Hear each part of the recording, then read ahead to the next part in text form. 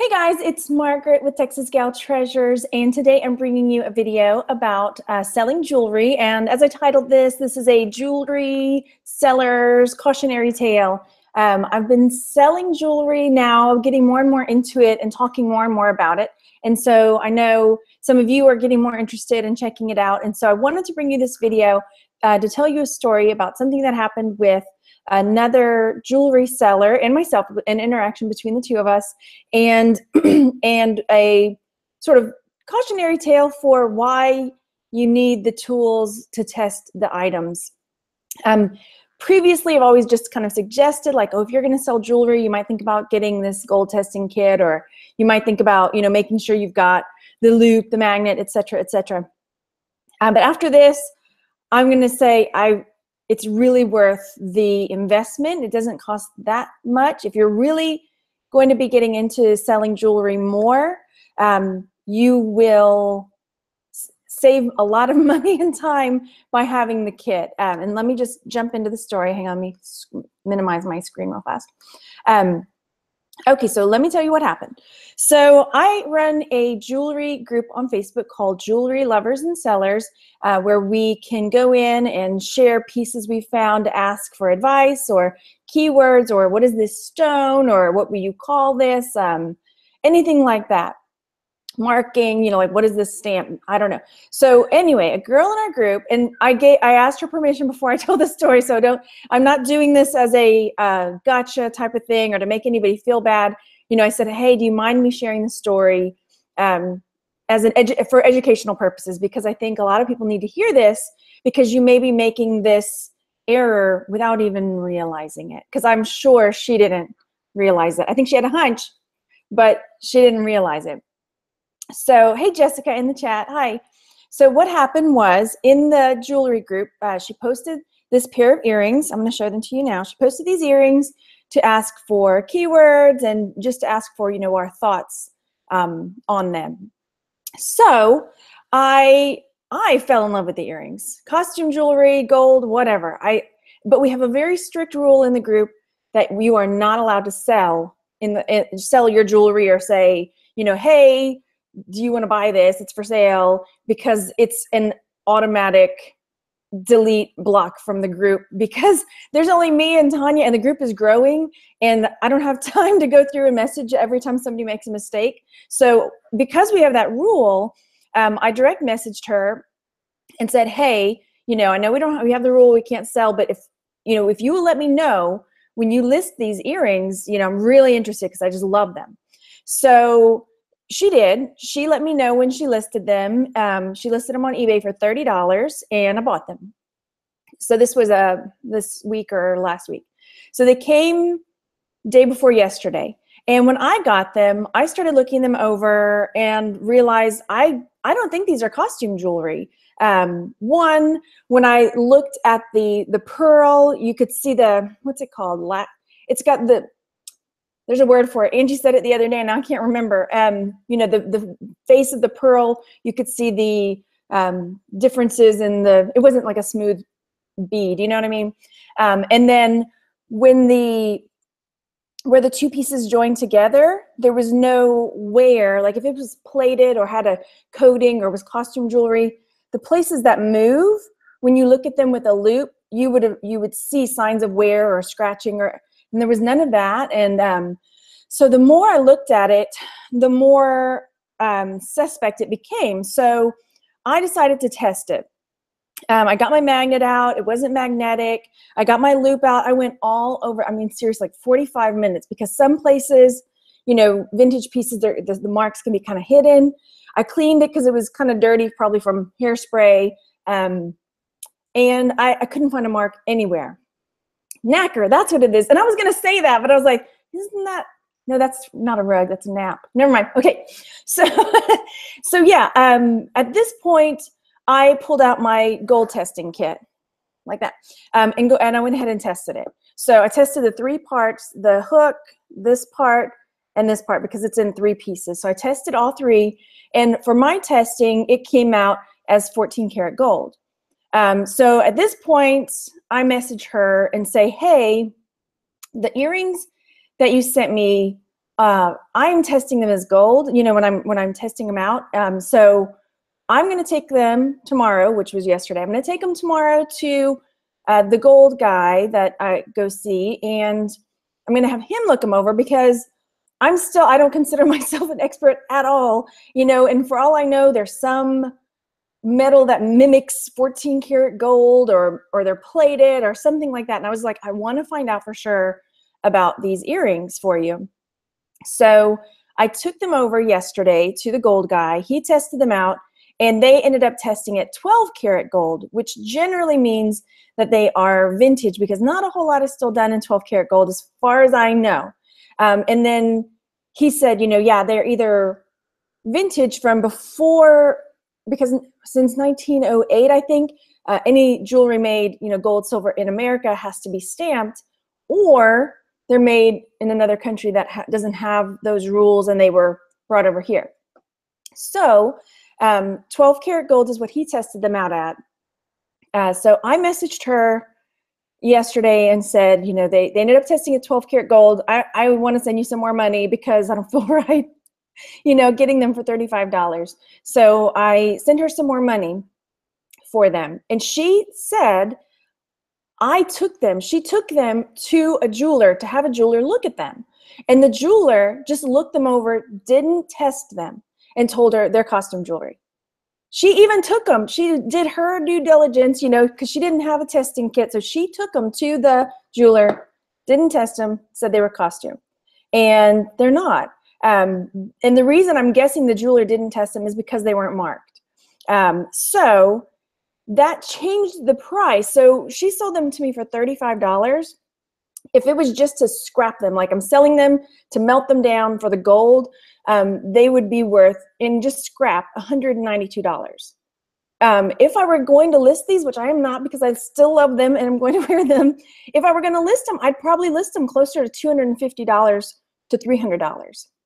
So that's a huge difference, big time. So yeah, so my point in telling you this story is, if you're going to get into jewelry, one, know that some pieces aren't marked. Sometimes gold pieces, silver pieces aren't marked. If they're from another country, if they're vintage, they may not be marked. Secondly, sometimes there's a mark and they're not correct, and you don't want to list an item because, as a jeweler told me, stamps are cheap. And it's real easy to get a 14K stamp and stamp it on a piece of costume jewelry, you know, and sell it for a lot of money. So you don't want to be caught out selling something because, oh, it's stamped, and selling something as 14 karat gold on eBay or Etsy, and then it comes back. Because if I got a piece that was 14 karat, bought for 14 karat gold, and it was not, I would be very angry, you know. So it is worth picking up the tools of the trade, because I'm going to screen share. Here's the kit. And at first I'm like, oh yeah, it seems like it might be kind of pricey, but here's the main kit that I've got here, and it costs basically $40. So basically $40. And if you think about it, you know, she sold these to me for $35. They're probably, you know, with the design, not just, even just the gold meltdown, $192. I mean, that's way enough to like cover the cost of getting the kit. And this is the kit that I have, and it comes with the magnifier. It comes with, you know, the loop, comes with the stone, it comes with the acids, it comes with the scale, it comes with the little magnet. There's a little magnet I use. It comes with these. I don't ever use those. Let's see, that's the stone. So it comes with pretty much everything you need. And I carry the loop, and I carry the little magnet in my pouch when I go out, so that I can double check things over, you know, when I'm out and about. So yeah, it's $40 if you're really going to get into selling jewelry more. Totally worth it, because like I say, you don't want to sell something that's marked but it's not, and you wouldn't do it to be dishonest or to trick somebody. If you thought, you know, it's marked, okay, I'm going to sell it, right? But just to make sure that it doesn't come back to bite you later, you know, you want to make sure that you're selling something correctly. So let me share with you real fast a couple other things that I suggest getting if you decide to go, you know, you're moving more towards picking up more jewelry. I have the diamond testing, the diamond tester, which has come in handy.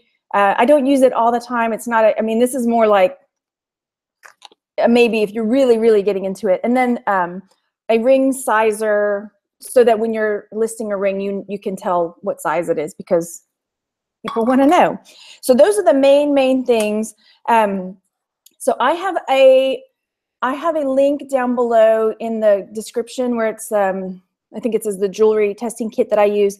It's an affiliate link, you guys, so that doesn't mean you pay more. It just means if you clicked on it, it's like a finder's fee. Amazon will see, oh, Margaret sent you. And then if you buy it, I get like a teeny commission off of it. I don't know, it's like 15, 25 cents or something like that.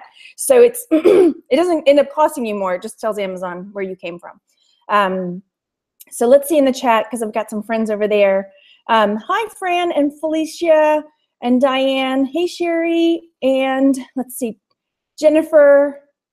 And hi, Sherry. Yes, Naka, that's right. Hey, Jennifer. Sherry says, so true. I got ripped off by a dishonest dealer that way when I first started in jewelry. Yeah. And then Diane says, I don't leave home without my magnet loop, scales, and diamond tester. Yes. Oh, thanks, Diane. She says, I love how passionate you are about educating everyone. Hey, Les. So for sure, you know, use my link. I really appreciate it, because then I get a little commission or whatever. Let's see. Hey, Greg, Valley Picker, and Jill and Vicky. Greg says, I see jewelry resellers in the glass cases with their magnifying glasses. I always think they know something I don't. Yeah. Oh, and Julie says, I'm trying out Etsy on your recommendation. Oh, I'm going to have to put that link in here too. If you guys are thinking about getting on to Etsy, I have a link, I'll drop it in after the show, that you can get 40 free listings if you go through my link. So you get 40 free listings, and I also get 40 free listings. Pardon me. So I'll put that in there after the show, because you can sell vintage jewelry, or if you have, you know, broken things you're going to put into a lot on eBay, just to lot it up. You can also put that on Etsy as a supply, because people use them as a supply to make stuff. So I think that's pretty much it. You know, I have the semi-chrome polish also if I find Bakelite, which I'm just starting to learn about. So I think that's pretty much it. But again, cautionary tale, you don't want to end up giving away money or selling something, you know, that's worth more, or something that's not real. So definitely, yes, if you're going to do that, get the kit. It's more than just a recommendation now. Jill says, do you have an Etsy store, or can you sell without a store? Well, it's different than on eBay, so you don't have to pay for the store, you know, like there's store levels on eBay. With Etsy, it's just, you know, you have a listing up, and it's 20 cents a listing, and there's no, you know, store fees, or, you know, you have to pay so much every month or whatever it is. No, it's just 20 cents, list an item, that's it. So Cherie says, I signed up years ago, never listed anything. Yeah, that's what is a great promo. And I'll go back and put the link in here. So yeah, and if you are also interested, go over to Facebook and join the Jewelry Lovers and Sellers group. Also International League of Thrifters, because we have a lot of people there that have a lot of knowledge. And like I said, I'm not an expert. I know some things, but I also know that I don't know. I know enough to know I don't know it all. But with everybody's expertise pulling together, I'm able to go to the group with things and say, what is this? I can't think of what this stone is called, or how can I tell the difference between this and this? And there's somebody there that will be able to help you. Semi-chrome color, it's yellow, I think. I think I misspoke in the video and said orange at one point, and I got corrected vigorously because those Bakelite people are passionate. I'll just put it that way. Let's see. Vicky was saying, I was wondering what kind of stuff sells on Etsy. Saw your children's books. Yeah, vintage stuff. I sell vintage and supplies, jewelry. Morning, Joni. How are you? Okay, so that's pretty much it. If you're getting more into jewelry, get the gold testing kit, because you don't want to give away a lot of money, over $200 probably, you know, in gold, you know. So yeah. Thanks a lot for watching, you guys. I appreciate it. And let's move forward and learn more stuff about jewelry and make that money. And I will talk to you guys later. Bye.